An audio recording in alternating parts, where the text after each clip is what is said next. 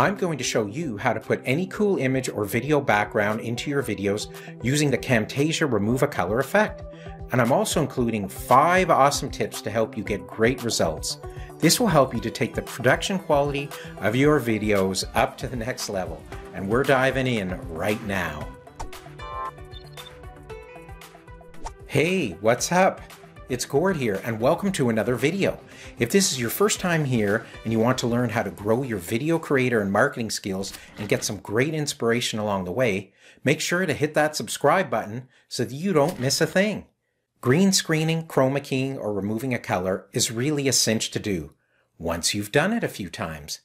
There are just a few basic steps to keep in mind while you tune the color removal, and if you follow these few steps, you'll have a crisp, clean-looking background in place every time. Real quick, I'm just curious to know, are you a green screen user?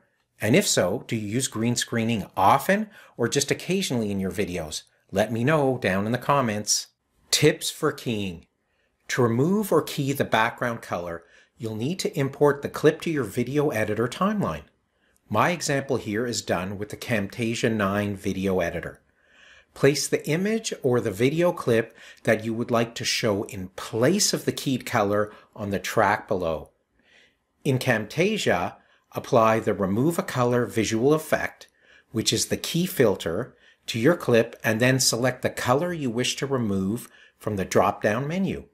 I just use the eyedropper tool to select the exact hue off the background. I like to select a background color that is close by the subject's hair to set the base to key out.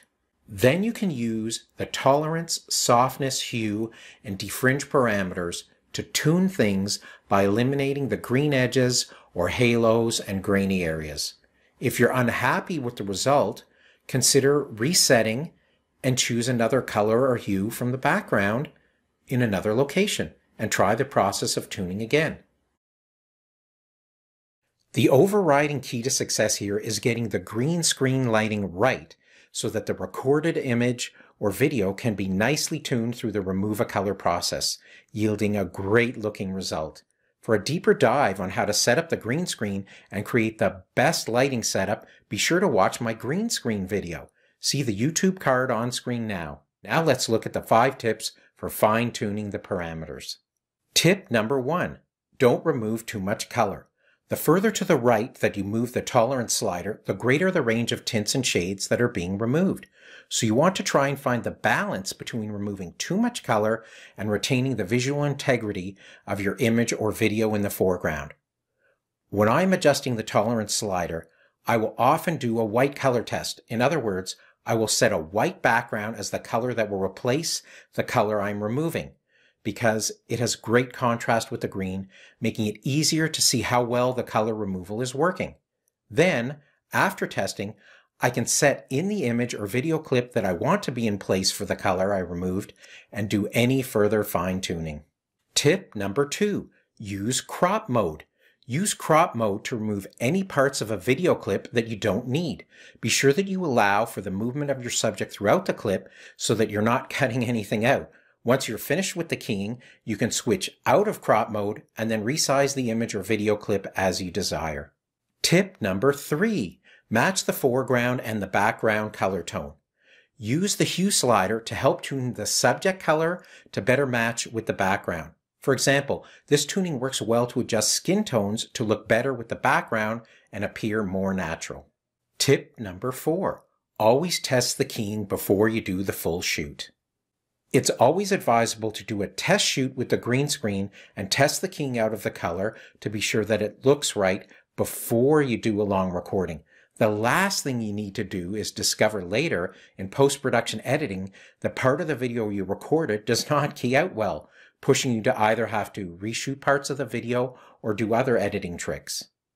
Tip number 5, check for shadows. A moving subject can cast shadows at various times during a clip. This movement may result in a different hue showing up. For this reason, it's a good idea to test the clip in a number of spots to be sure that the parameter settings, especially the tolerance level, is sufficient. Of course, the ultimate solution here is to have your lighting dialed in so that no shadows appear. Wow, That was a nice set of tips on how to succeed with the Remove a Color effect in Camtasia to add awesome backgrounds to your videos. If you want more cool tips on creating better videos from home, click on the link for my free ebook, and if you're not already subscribed to my channel, be sure to hit the subscribe button on this page so that you can get more videos just like this in the future. And thanks so much for watching, and I look forward to seeing you in the next video.